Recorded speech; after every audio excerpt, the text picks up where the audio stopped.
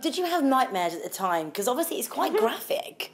I love like scary stuff, so it didn't really bother me too much. And it is funny how like, I mean, I guess that's where the acting comes in. But the set was, I mean, it looked amazing, but it wasn't scary. Everybody that you love is all around you, so you just kind of have a good time. I wasn't scared by it. So it is funny when people are like, oh, I watched the first episode and I couldn't sleep.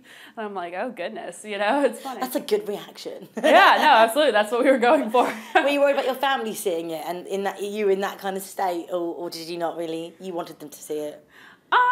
I don't know. I mean, it is kind of weird to like watch yourself. I think I'm like my own worst critic, but they were, you know, very excited from the very beginning and won't stop talking about it even now, which is great. I mean, I think that's what families are supposed to do. You're like, Mum, stop taking a selfie with me, all right? Forget it. No, for real. Like, whenever she sees, like, any Barb merchandise, she's like, I want it. I'm buying it. It's too much, and I've told her to stop several times. But she's wonderful. It is funny, though, because I remember, like, when she saw, like, Barb's, like, rotting corpse on the TV, she was not even remotely disturbed by it. Okay. She was just like, And I'm like, cool. Like, my parents are not traumatized by, like, my dead body. I wonder what this says about my family. Oh, wow. Where's the strangest place you've seen Barb's face? Ooh, that's a good question.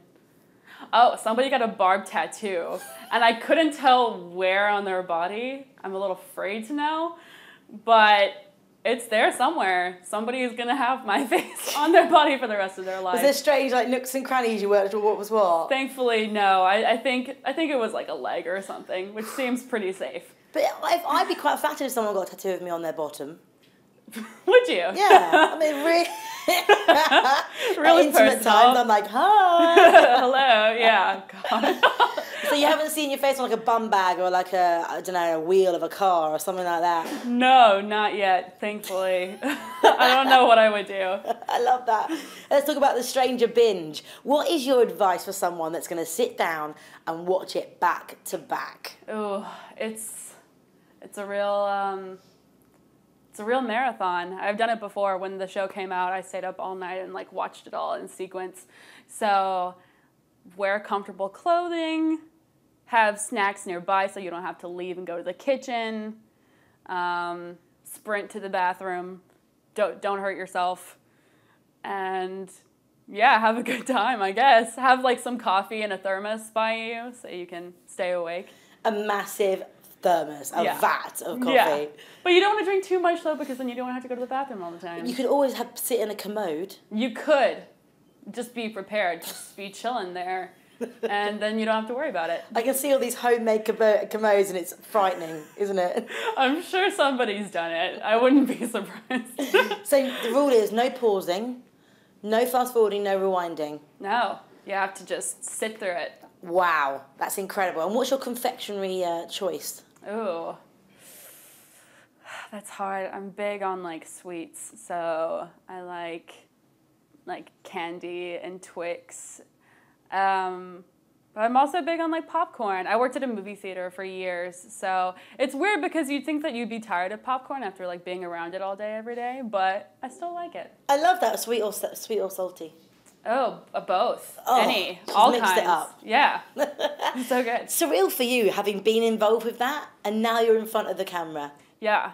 Well, that was kind of my thought process at the time because I was, you know, trying to make it as an actor and I hadn't gotten any jobs. And so I figured if I couldn't be like in movies, I wanted to be as close to them as possible. So amazing. Yeah. And you're still working, which is amazing. Yes. And what did you learn on set from the lads, from the cast members? What was the biggest thing that you took away from the whole thing? I mean, I kind of learned everything on set. It was my first job and I'm so grateful for all of it. I think I just gained a new level of confidence because, you know, it's hard to know if this is what you're meant to do when you haven't done it yet. And so for me to go through the process and have these crazy, like, 14-hour days and be exhausted and still wake up in the morning and realize that this is what I love, you know, I think is the most rewarding feeling. So I think that's kind of what I got from it. Air high five to that. Yeah, love it.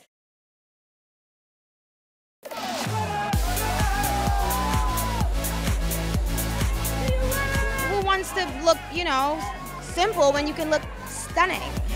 I'm really sorry, we're very drunk, but we don't give a Hey, girl!